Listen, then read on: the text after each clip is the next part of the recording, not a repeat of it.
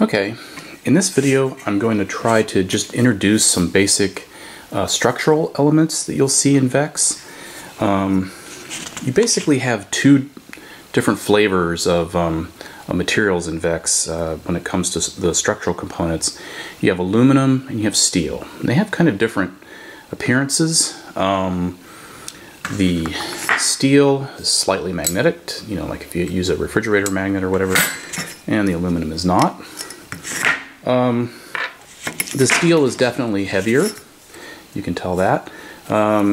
Some people have told me that for some of the components the steel is a little bit different thickness. I'm not sure. As far as stiffness and strength go, I don't know. Personally, I don't really see a big difference in strength or anything, but definitely in weight. If you're trying to go with something lightweight, go with the aluminum. If you want to have something heavier, like on the bottom, you know, at your chassis to keep it from your robot from tipping over, you might want to make it out of steel. But other than that, I can't really think of many differences, except that the aluminum might be easier to work with. Okay, so one component you'll probably see a lot of in VEX and that you'll use a lot of is the CChannel, the two-hole CChannel. It's a very common element and it's very versatile. You'll probably want to use it for, or you can use it for practically building anything. So where does it get its name? Well, why do they call it CChannel? I really don't think it has anything to do with building boats or undersea exploration. I think it has to do with its the shape of its cross section, which is like a C. So it has nothing to do with the ocean. The reason they call it two-hole CChannel is just because you count the width here of 2. It has 1 on this side. Now it comes, when you buy it, it'll come in 2 basic lengths. This is a 35-hole CChannel, and the 35-hole is counted along here. There's also a 25-hole version. You'll notice that every 5 holes there's a notch, so that makes it pretty easy to kind of count if you're trying to line up stuff. What's also nice about this is if you measure it, I think it comes in at about 17.5 inches or something like that. Yeah, 17.5 inches, which means you can use a full-length 35-hole CChannel and to make like a chassis or something, and still be under the 18-inch limit for the size of your robot. There's also something called a 5-hole CChannel. Because it has 5 holes going this way, it still has 1 this way. It also has the notch every 5 holes. I know this comes in 35-hole lengths. I don't know if, I think it does also come in 25-hole lengths as well. Now one thing you might notice is the hole pattern is a little bit different. These holes will still overlap if you want to make something, you know, so you want to bolt one thing to another. That's one nice thing about most of the components in VEX. It's great for making all sorts of things. You can cut this stuff down, obviously, to smaller pieces, or even make your own brackets out of it. So it's very, very nice stuff. Okay. There's also the angle piece, shaped like an L. It's 2 holes across on both sides. Those will line up with a normal piece of CChannel. These are great for making things like chassis and that. You can get them to line up or in various different ways. That's very useful. Another common element that's very useful, this also comes in aluminum and steel like most of these other things. This is called a bar. I think these only come in 25-hole lengths. It's fairly flexible, and so it's good for like bending into little strange shapes that you might find useful. It's not very strong really by itself, although it can be used for reinforcing some of your structure.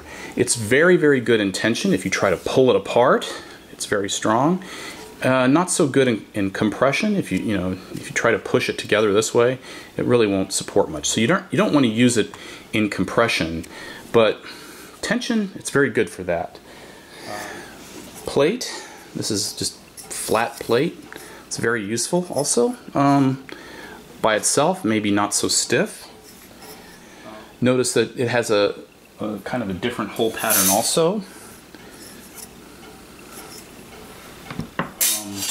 But the nice thing about it is you can bend it into, it's kind of like the bar in a sense, you can bend it in all kinds of interesting shapes for scooping or holding game elements.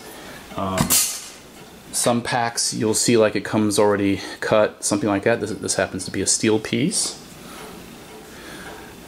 There are a number of different other types of pieces too. These are often called chassis rails. You might see them in the Clawbot kits and stuff like that. They have various uses. If you don't have any of these, I wouldn't freak out. But these pieces here happen to be steel. I'm not really sure what their original use was, and I don't really see kids use them very much. But except maybe the chassis rail parts. But they are out there, and if you don't have them, it's no big deal. But these are also available. There are the linear slide rails. These are steel. They're kind of heavy.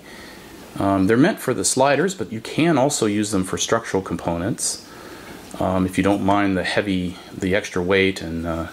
But they are pretty stiff. So if you need to stiffen up something, they make a nice stiffener. VEX also has an assortment of gussets, a variety of components that can hook onto things and sort of help do some attachments, like this little guy here. He's kind of good for making those kind of connections. There's this internal gusset. You can get that in there into like a piece of 2-hole CChannel, and if you line up the hole nicely, then it can help you join 2 pieces of CChannel, but you might normally not be able to do that. There are like the right angle pieces that just make it a little bit more convenient to join things at right angles like that. Or even the 45-degree gussets. They can help you, if you can cut it right, you can get things to join at a 45-degree angle.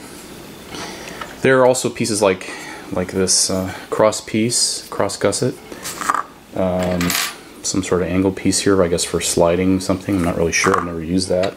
Similarly, this is looks like some kind of linear gusset thing. I've not used that either, so I'm not really sure what that's used for. But if you don't have any of these, don't freak out. You can practically do anything in VEX without these. It's just a nice thing to if you do have it laying around. It's something that you can work with. These are probably the most useful in my opinion, but they're kind of expensive. But there are plenty of other ways to join CChannel together. Also, something that comes in handy are called standoffs. These are made out of aluminum.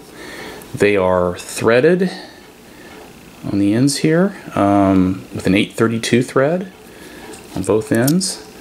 Some of them, like the little ones, are threaded all the way through, so a screw can go all the way through.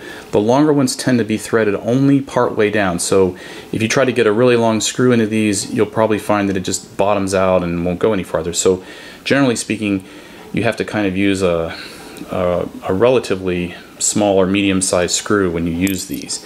These are good for spacing things apart. And they have a lot of uses. Kids use them for a lot of things. Now this thing is a threaded coupler. It's an 832 thread. It can go in there like that, and so you can join 2 of these together, or 2 or more if you just keep lining them up, and they'll just allow you to like extend that if you want to. Just make sure you have plenty of thread on both sides so that you're not just hanging there by a couple of threads and rip the thing out. These are aluminum. They're softer than the steel screws, so you want to be, you don't want to over tighten them or anything like that. You can damage these screws.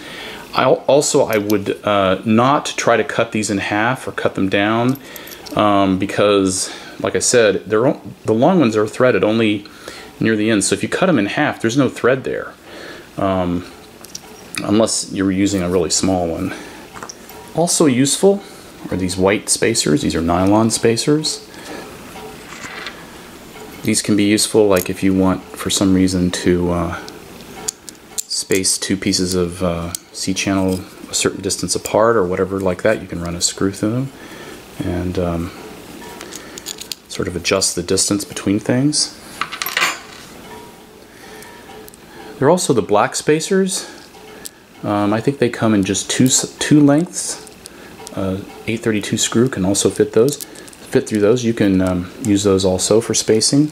So that's pretty much it for structures, just introducing the basic components. As you can see, you have a lot to choose from, but really if you just stick to C-channel and maybe some angle pieces or something like that and bar, you can do a lot on a robot with just those types of pieces.